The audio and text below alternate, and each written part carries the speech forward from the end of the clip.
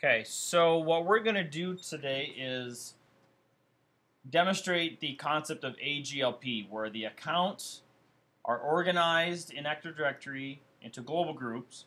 Those global groups are then added to a local group or a domain local group, where that local group is given permission to a resource. That resource will be the folder on the server. You guys ready?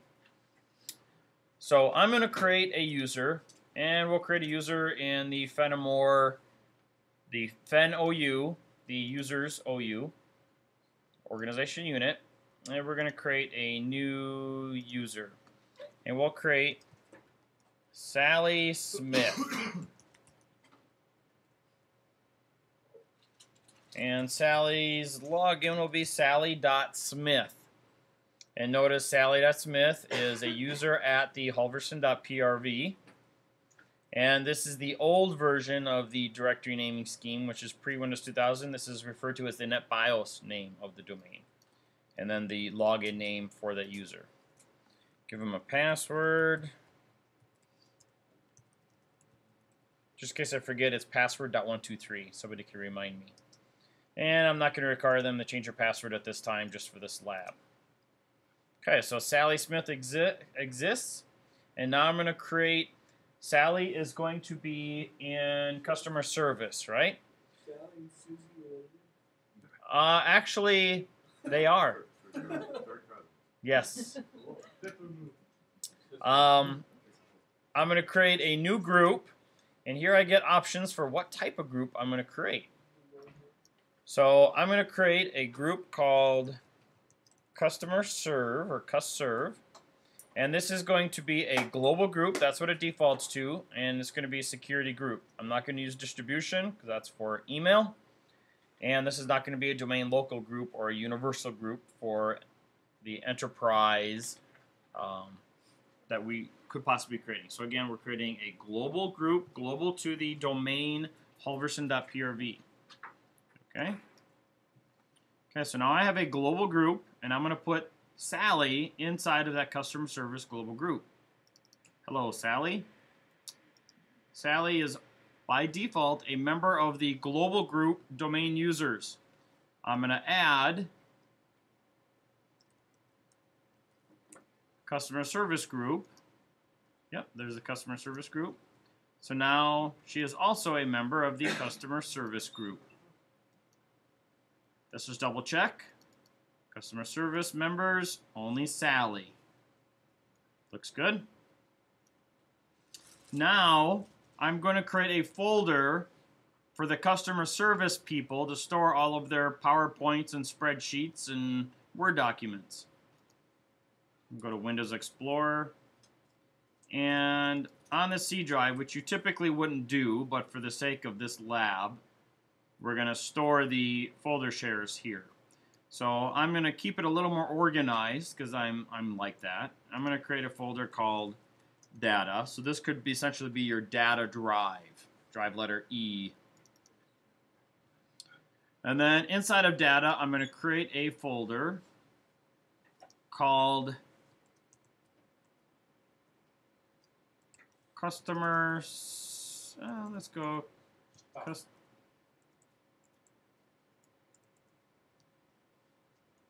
We'll keep a short name here. CusServe. I like short names. So this is where customer service people will store all their files and folders, right? So in order to give permissions and share this folder, I need to have that local group exist, right? Because right now I only have a local customer service group. I'm sorry, a global customer service group. I need to create a local one.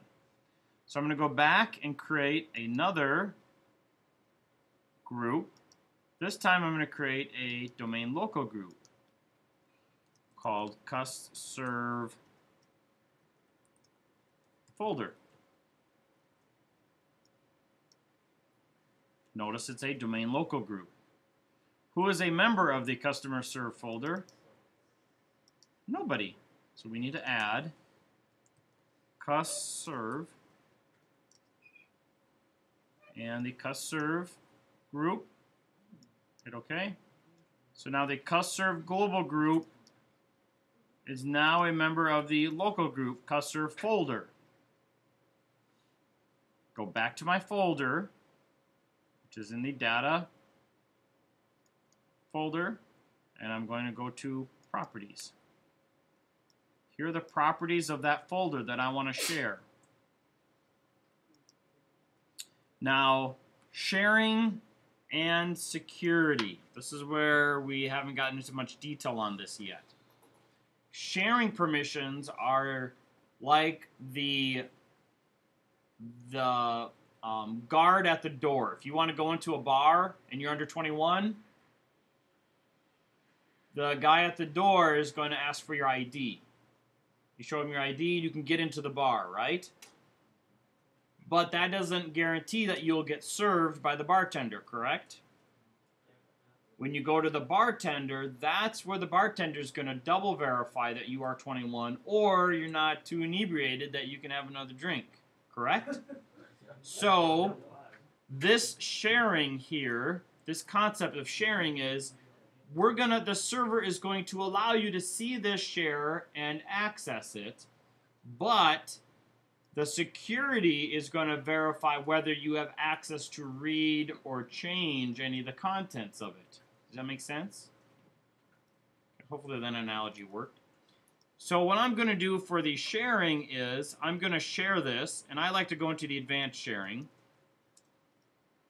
And I'm going to click share this folder, and the name is going to be customer serve. Go to permissions. Right now, everyone can read anything inside of that share. Everyone is a default group, which is anybody in my domain. Yes? It's anybody. Which is anybody. It's anybody. Anybody Yes. that can get on. Anybody that can get onto my network can now see this share. Right. Well, on the local machine. No, through the network. This is through the network. Everyone is everyone. I know. I think we're saying the same thing. Okay, so this means that anybody that is using this share can only read through this share. Even if I give customer service the ability to delete or change files, if this is what I leave it at, they will only be able to read those files. Does that make sense? So I want to give them full control. What this is doing is essentially getting rid of the person at the door checking IDs and relying on the bartender to check the ID and to verify whether or not you're given access to this. Okay? So that's what I'm doing right here. So everyone is allowed to access this share and do whatever the file permissions or the security settings permit them to do. Notice the path, the server name, / the name of the share. That is how my workstations will access this share on my network. Okay? So all I've done so far is create the folder and made the folder visible on the network. Now I need to set who has access to the contents of this folder. That's where security comes in. By default, it inherits the permissions from the folder or drive above it.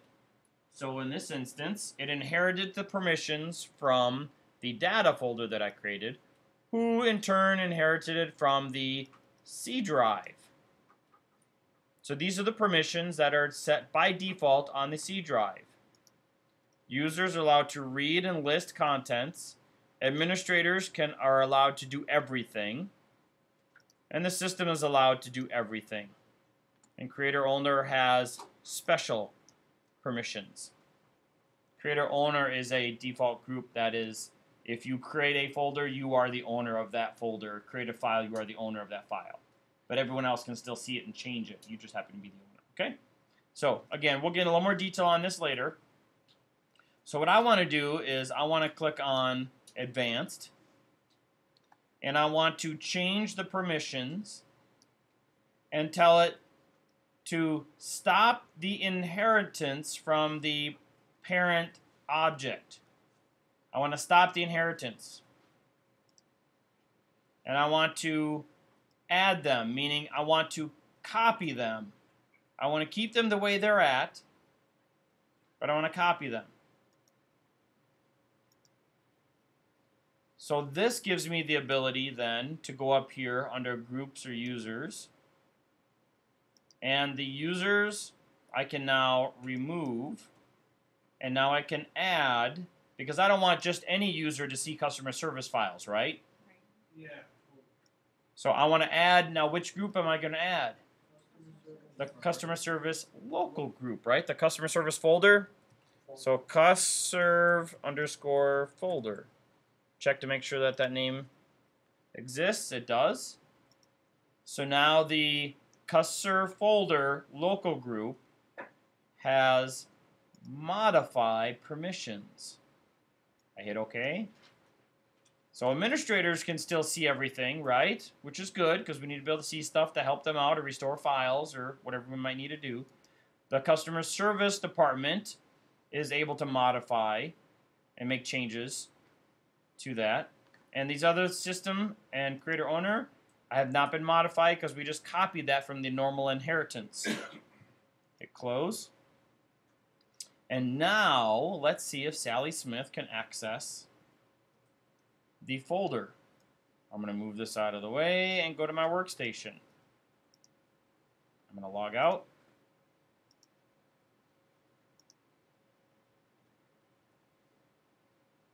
I'm going to log in on my workstation. Switch user. I'm going to log in as Sally Smith. My password, .123.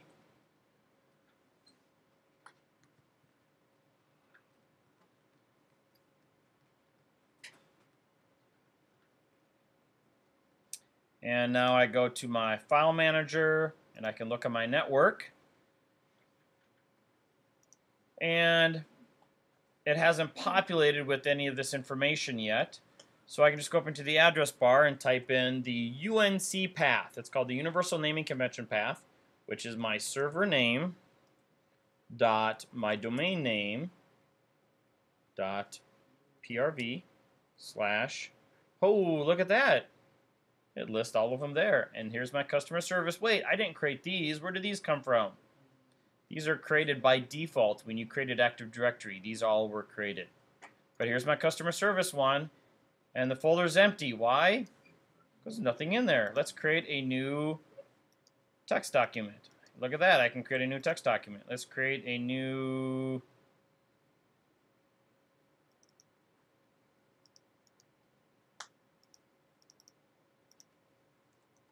Hello.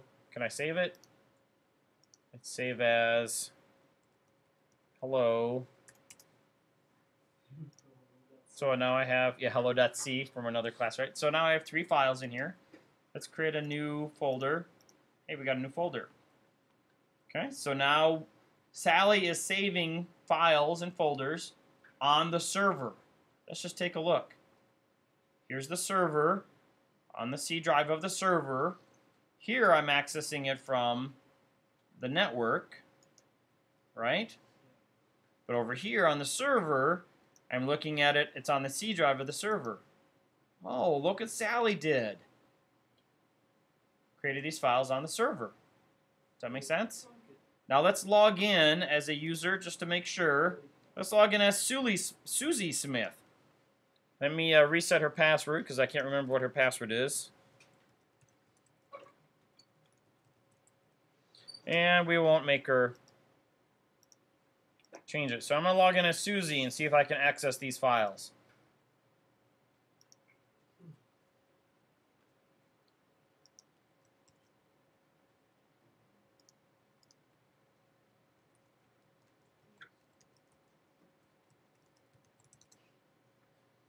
Log in as Susie Smith. While that's logging in, is Susie Smith a member of anything? She's a member of HR, but not a member of customer service, is she? So let's go back and take a look. I'm on my workstation now. I'm going to type in the UNC path, server 10 dot my domain name. Server 10 / the share name. Yeah, I could, but I like to use the fully qualified domain name. I just wanted to confirm. Yes, you could just type in server 10. That's the purpose of sharing. Oh, look at that. I can see that there's a share there, but I can't access it.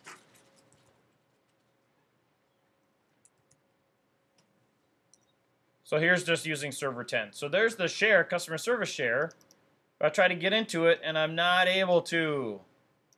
So again, the UNC path always starts out with a //, and then the name of the server. And again, I like to use the fully qualified domain name, the full name of the server, just because it resolves IP addresses from one network to another. So if we had multiple sites at different locations on different networks, this would work correctly across those. Not rely on the NetBIOS name, which is a broadcast technology which would only work locally in a local area network.